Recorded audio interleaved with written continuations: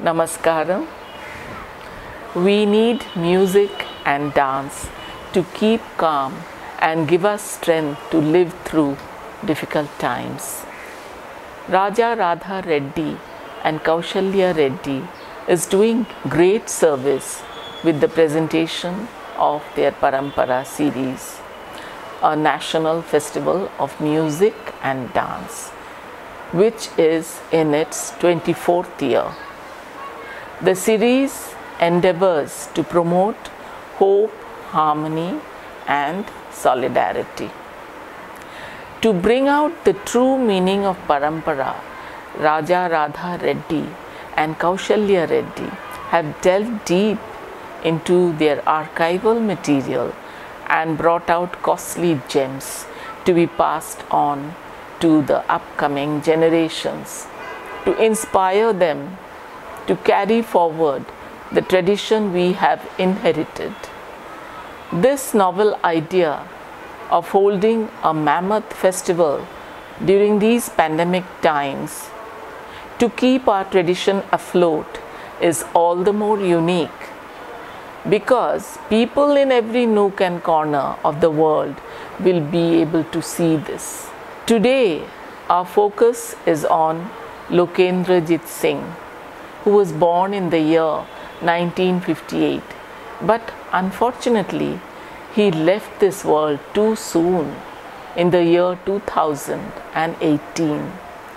Sri Vankem Lokendrajit Singh received his initial training in Manipuri dance under Guru L. Mohiniyattam Singh and Babu Singh. Later, he specialized in Manipuri dance from Jawaharlal Nehru Manipuri Dance Academy, Imphal. Well versed in Thangta, the martial art form of Manipur, and the percussion instrument Pung, Lokendrajit Singh further studied choreography under the guidance of Maya Rao at the Natya Institute of Choreography, New Delhi. He is a recipient of the Fulbright Scholarship and has won critical acclaim as a dancer and choreographer.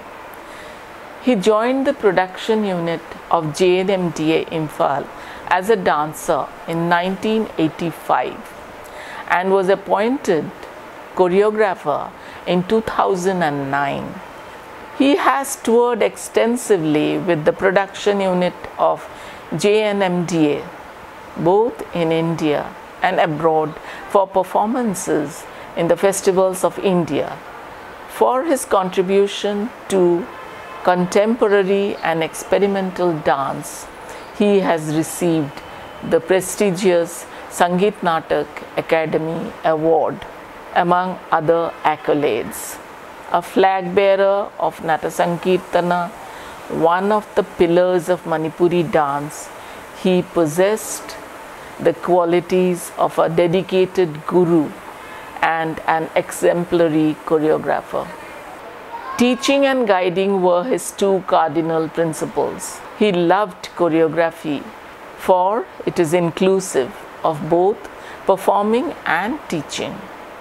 He was equally at ease with performing major or minor roles.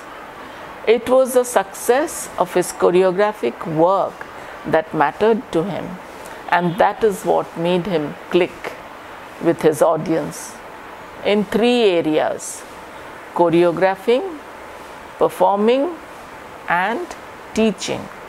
He loved the movements of Natya Sankirtana, which he has used extensively in his production Moirang Shah, which was his all-time favorite. His work Vainu Paring is also a favorite with him because he created its contemporary movements from Thangta and classical movements of Manipuri dance. Composing solos were his pet works. Dance dramas with environmental, social, historical, and mythological themes interested him. Having drawn inspiration from late Guru Priyogopal Sana and Maya Rao, he has, as a mentor, nurtured the talents of his disciples. Amusana Devi, Ibemubi Devi, Nayan Sakhi Devi are some of his disciples who have been blessed by his help to choreograph memorable pieces. He loved playing roles, whether it is minor or major, in his choreographic work. As Hauba from Lokta Kishai, he loved his part. Kading in Thanja Hauba of Keibul Lamjao was another role he loved playing. The role of Moirang Shah in his drama of the same name was close to his heart. He played the role of Shukracharya in Rabindranath Tagore's Biday Abhishek. Lokendrajit felt that without a sound knowledge of Pungcholam and the instrument Pung, as well as the dance forms of Manipur, and the knowledge of time, space and energy, one should not venture out to be a performer. Though he felt change is inevitable in all forms of art, preservation of Manipur's culture and dance styles was most important to him. I offer my humble obeisance to Guru Raja Radha Reddy and Kaushalya Reddy, as well as to the connoisseurs and rasikas who are watching this today. Namaskaram. In the second segment, if I may be allowed, I now shift your attention from Northeast India, from the land of Manipur, to the southernmost part of India, Kerala, the home of the dance form known as Mohiniyattam. Mohiniyattam is the dance of the Mohini. We hear of Mohini when Lord Vishnu himself takes the form of Mohini or the enchantress during the churning of the milk ocean for the nectar of immortality. Mohini uses her charm to seize the Amrita from the Asuras and give it to the Devas to attain immortality. The dance form is ancient. Though much of it remains in antiquity and awaits scholars to do the needful, much work has been done and much work remains to be done. However, in the 1930s, when the great poet of Kerala, Vallathol Narayana Menon, founded Kerala Kalamandalam, he, along with his friend Mukunda Raja, tried to revive the form now known as Mohiniyattam. Their search for a guru led them to Kalyani Amma. But for a student, the program could not be launched until Mukunda Raja found Thangamani, who later married Guru Gopinath and left Kerala Kalamandalam. However, after this, there was no looking back for Mohiniyattam. The tree of Mohiniyattam grew its branches manifold. There were many takers. Mohiniyattam is the most beautiful and complete language of movements through which the Indian dancer provides a concrete manifestation of her inner state and realizes the vision of her existence and truth of all her experiences. Septuagenarian Kalamandalam Sugandhi Prabhu, a very well-known Mohiniyattam dancer, has enriched Mohiniyattam with her contribution to its theory and practice. She has been the cynosure of the critics' eyes for her choreographic work in Mohiniyattam. A lyricist and a composer of no mean repute, she has used them in her work. She has also translated Padma Subramaniam's Bharata Kala Kotupada from Tamil into Malayalam.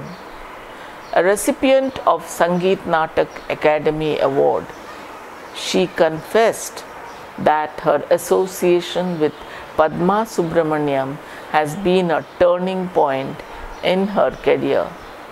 She was able to trace the origin of dance forms through her study of the Natya Shastra under her. She is a performer par excellence.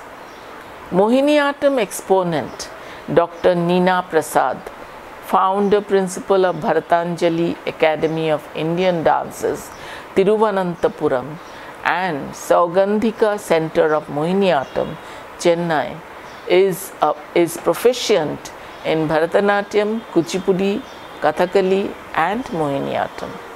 A disciple of Kalamandalam Sugandhi Prabhu, she is richly endowed with both beauty and brains. A PhD from Rabindra Bharati University, Kolkata, for her thesis, Concepts of Lasya and Tandava in the Classical Dances of South India, a detailed study. She also has a postdoctoral research fellowship from AHRB Research Center for Cross-Cultural Music and Dance Performance, University of Surrey. Her PhD thesis looks at the concepts from the classical canons of aesthetics, from Bharata and other leading scholars of the Rasa theory.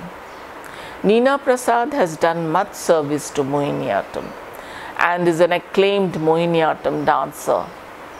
Mohiniyattam is her first love. She has seen much of the world through her performances in the festivals of India and through her national seminars and lecture demonstrations.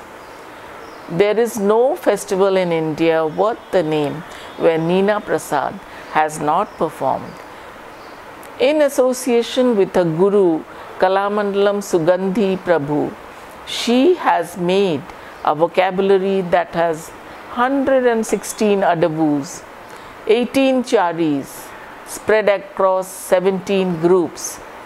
She is ever in the process of discovering the roots of the tradition to build a bridge between practice and theory. She has numerous choreographic works to her credit, and audiences all over the globe has come to love the form after seeing her perform. Her passion elevates her dance through her acquired technique and abhinaya, which connect her to the soul of nature and binds her to the cosmos. This is what I have to say about the two most beautiful Mohiniyattam dancers. Namaskaram.